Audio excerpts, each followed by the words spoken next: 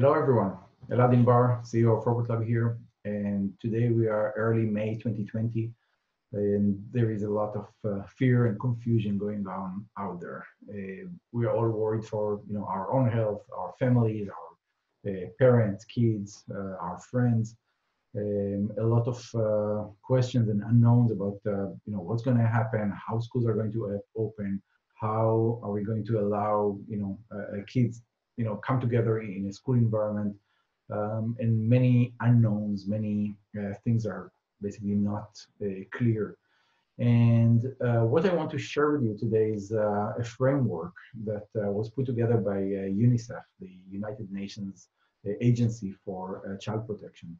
And they created a framework that I believe will be used in most of the schools, if not all of the schools, to ensure that we are all ready and we are all prepared to open our gates without restarting, epidemic, pandemic, or whatever you want. The important thing here is that fear and confusion is like blossoming when we don't know what to do. And this framework is designed to help us understand where we are and how we are going to open our school.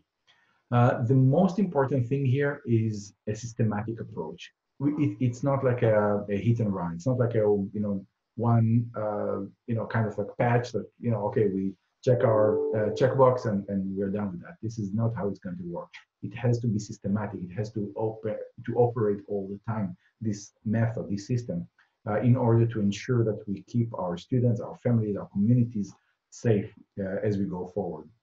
So the framework that the United Nations Agency created, the UNICEF, consists of three steps, three different steps. The first step is identify. Make sure that you identify sick people or people that don't, obey the rules, and from getting into our community. The second step is educate. Make sure that the message is being repeated over and over again, and people, students in this case, are following the instructions. And the third step is disinfect, not just clean, disinfect. These are the three steps. Now, how does it work? The first step in identify, we want to make sure that we keep our community safe from germs, from viruses, from bacteria that may come in. And to do that, we need to identify people that are sick. We don't want sick people coming into our community. So we have to make sure that we have some kind of solution, and I'll talk about our solutions in a second, to make sure that people that are with fever don't come in. People that don't wear face masks, it's going to be mandatory probably when we reopen schools. People without face masks are not coming in. Or people that develop fever during the day, or people that remove the mask in public during the day will be alerted, and either them or a staff member. And by the way, it's not just for students, parents, staff members, educators. Everyone can get sick. We are all human beings. And as such, it's important that we'll have a system that is equivalent to everyone, and everyone has to go through that, through the main gate, through the main door, and make sure that everyone that comes into the community, to the school, is actually safe to be within the school. The second step, educate. We have to educate people about hygiene, the good hygiene. And it's really, really hard. We all know, yes, we need to wash hands with soap. Yes, use disinfectant, wipes or the spray or the gel or whatnot. But to be honest with ourselves, okay, how many times you washed your hands for 20 seconds? That's what the recommendation is. Okay, take soap and wash your hands for 20 seconds. Okay, all around it. It's so hard. I can't do it. And it's like I'm struggling with it, with myself and my kids. I'm teaching my kids to sing happy birthday twice. Okay, that's how 20 seconds last while they wash their hands. So they're thinking, happy birthday to you, happy birthday to you, happy birthday, dear daddy. And then they do it again. This is 20 seconds. It's a lot of time. It's probably 10 times more than the typical time that it takes us to wash hands. So we have to make sure that we keep that and we practice that with our students. So it's not just like a poster that you put by the bathroom door and just wash your hands for 20 seconds. It doesn't mean anything. Students need to practice, and by practicing that, they'll get used to that and basically do that. Another thing is we need to practice sneezing to our elbow, not just all over the place. Don't sneeze into our hands. Don't wipe your hands with like a regular tissue and shove it back to your pocket. This is not good hygiene. And again, these are things that we all do in a normal course of life. But now when we have such a high infectious virus, we have to change the way that we do things if we want to keep our community and our environment safe. So that's the second step. The third step is disinfect. We are not talking about vacuum cleaning or spraying some disinfectant in the corridor at the end of the day. We have to treat that systematically, and we have to do that every single day. We need to make sure that we don't start a new day with yesterday's germs and viruses and bacteria. We have to make sure that every day we start fresh. So whatever happened yesterday won't drag along to the next day. We have to disinfect, especially high touch areas, all the door handles, all the the classroom area that everyone is like going through, lockers, these kind of things. And we have to use technologies that are proven for that. The janitor at the end of the day is doing amazing job, but it's impossible to go and disinfect the whole class and the whole school in just a couple of hours that we allow them to work. So to do that, to basically comply with these 3 steps, we created a new kit, a new bundle with 3 different robots that have the capabilities, that have the capacity to do that. So for the first step, for the identify step, we have to make sure that we detect sick people at the entrance or people that don't wear masks. For that, we have a robot that is equipped with infrared thermal camera. And this camera can measure up to 60 people per minute as they go by. You don't need to take a picture and wait or whatever. People can just walk all the time. And whenever someone with a temperature higher than whatever the setting is in the frame, the system will alert either a staff member or the robot can actually talk to this person. The robot also has face detection and can identify humans that don't wear masks. So if it's mandatory to go into the school with a mask, we have to alert either a staff member or the person itself, hey, you're not wearing a mask, please, put your mask on. And if they don't, obviously we can, send an alert to one of the staff members to take care of that. And this is not just at the entrance to the school. This has to go around the day. So during the day, this robot can patrol, during recession or, whenever, during lunchtime. The robot can patrol around, can look around and monitor, because we can develop fever during the day. It doesn't, have to be only overnight and when we arrive to school in the morning. We can get sick later. We can drop our masks later. And it's important to keep reinforcing that and identifying problems when they are very, very small, and don't let them spread and don't let them become big. So that's the first robot, the first step.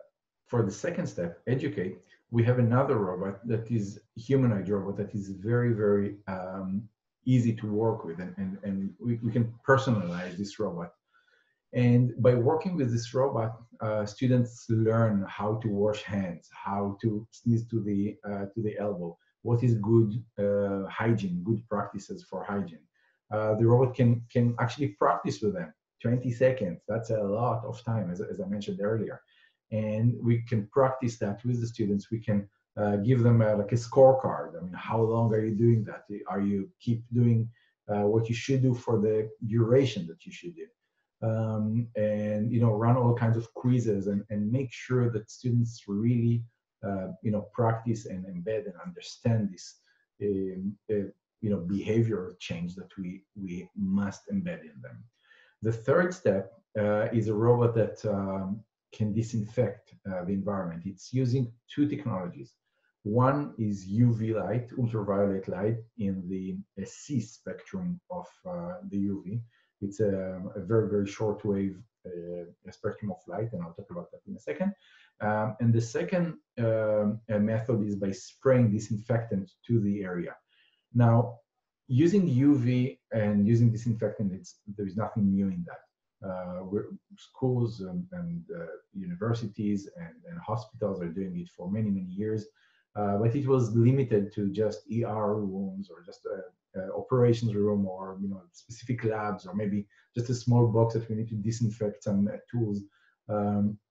Now we're talking about disinfecting our environment, our desks, our tables, our chairs, our doors, our lockers, our whiteboard or whatnot. And this is something that needs some different paradigm shift. We can't just go and wipe everything with disinfectant. It's not going to work. We can't just assume that a human can do that like in a couple of hours across all the classrooms, across all the school. It's not going to work. And not only that, it's exposing this human, the janitor, to chemicals, to rough chemicals that are not healthy, and humans should not do that. This is a job for robots, especially the UV one. We know that the ultraviolet is not safe for humans. So this robot can actually go through the school. It creates a map, and we can create on the map spots where we want the robot to stop and to disinfect. And by stopping at these spots, the robots turn on its UV light and blast the environment with this UV light. Now, the ultraviolet light basically penetrates the fat molecules around the viruses and the bacteria, and basically disrupt the DNA and the RNA inside. This is how it works. And by doing that, the robot basically, the light, the UV light, basically breaks the RNA apart, and then the RNA can't interact with the human DNA, with any human cells anymore. This is how the technology works. And that's actually the same reason why it's not safe for humans. We don't want a person to go with UV light and disinfect the whole area, because it's harmful for our body as well. So the way that it works, you set the map, you teach the robot the map, you teach the robot about the classrooms and everything. As long as the doors are open, the robot can go inside. It can navigate by itself. It's at the end of the day, evening, everyone is home. We keep the doors open, and the robot wakes up based on schedule and start disinfecting the entire floor or the entire school. And it goes spot by spot based on the definition on the map. We can set it to spend more times in certain areas or less time in other areas. We can turn on and off the disinfectant spray. We can turn on and off the UV light based on the requirements and based on the space. And this is, think about elementary school classroom as an example. It has a rug. Students sit on that all day with their hands, with everything. It has toys, it has books, it has different accessories in the classroom. No person can actually go and wipe all of these, or we don't want to get this carpet wet from disinfectants, right? So we have to treat it in a different way. We have to treat it systematically every single day, and this is where robots are perfect. Because they can do it and they do it over and over again and make sure that it's safe and clean every single day. So this approach from UNICEF is designed to work together as a whole. We have to, again, identify, educate, and disinfect. This is one strategy. And we have to work within each one of these methods systematically and make sure that whatever we do works every single day over and over again, because you can't rely just on identifying sick people at the entrance and not disinfect at the end of the day. You can't just disinfect and let sick people go in. You can't just educate and not do the rest. It's a combination of all three that will keep our environment and our schools healthy. So this is in a high level. In the next videos in this channel, you can click down here to find the direct links to that. We'll talk about each one of these robots, exactly how it works, what it offers. So to conclude that, in order to face the fear and the uncertainty that we are in, we have to approach this challenge of going back to school in a systematic way. And UNICEF gave us the framework, and from RobotLAB, you can actually get the tools to implement the framework. When you have the framework, when you have the tools, there is no reason to be fearful anymore. We all know how schools can be one big petri dish, but with this type of technologies, with this type of implementation, we can make sure that schools are safe for everyone, for the students, for the teachers, for the community. I encourage you, contact us, call our office, send us an email, sales@robotlab.com. All the details again down in the description. We'll be more than happy to work with you and provide you this training and these tools that will keep your community safe. Thank you and stay safe out there. Bye.